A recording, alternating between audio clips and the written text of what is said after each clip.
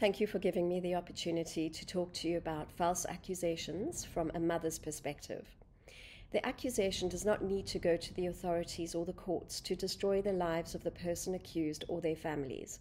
We know that false accusations are used as a weapon, be it through divorce proceedings, often encouraged by lawyers, and often too in regret sex, which is what I will be talking about today.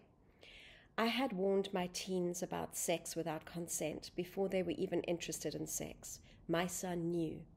When he was 15, a month before he turned 16, during lockdown, we were at home. I was working. His friend, let's call her P, came to visit. As usual, they went down to his room, and as usual, when she left, P hugged me and said goodbye. Nothing was different. 2 days later, P posted in their friends group that my son had sexually assaulted her. Sexually assaulted sounds like rape to anyone who hears it. It was late at night when my son came into my room. I was already in bed. It's a night we both will never forget. He told me of the accusation, and I asked him to go through the day step by step. They'd had drinks, non-alcoholic, and then they'd started making out, which included kissing and touching outside the clothing. They had stopped, chatted, and then they had continued. Not once did she say stop or I don't like this, and of course he was fumbling as he was inexperienced. The allegation was made and she was immediately believed. The first thing that happened was everyone blocked my son from all communication. He was cancelled. When he tried connecting with his closest friends, they told him they didn't want to be friends with him anymore. His 16th birthday was spent with just our family. We had held parties for his friend's 16th, and now no one wanted to be near him. I had him on suicide watch. My outdoor son would not leave his room. He wouldn't eat. He hid away. It felt like someone had died in our family. Nobody wanted to talk to me about this, even to this day. If I bring it up, there is just silence. We were excluded and isolated.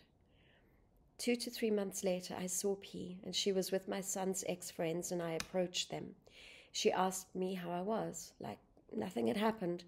Obviously, she had completely forgotten about what she had said and the impact it had had on my son.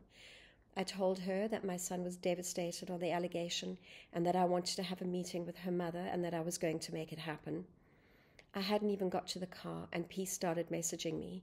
She asked me to not tell her mother and that nothing had happened. She had over-exaggerated her discomfort. She redacted her allegation and I had it all on WhatsApp. The reason behind the allegation, I finally found out later, was that P had had a crush on my son's best friend. She didn't want to admit that she had made up with my son, as that would make her look bad, so she created a story that she hadn't wanted to be touched and that she had been sexually assaulted. An allegation does not need to go to the courts to destroy the person accused and their families. Mothers are unaware of how vulnerable our young men are. False accusations is a weapon. No amount of consent can change the story, as she will always be believed. I've been documenting false accusations and allegations, and one thing everyone needs to know: you cannot unstick a label. The community will never forget what was said. It will always be associated to that person that's been accused, even if the allegation is redacted. So what do? We share stories like mine, we offer support to other families, and we protect our sons. Thank you.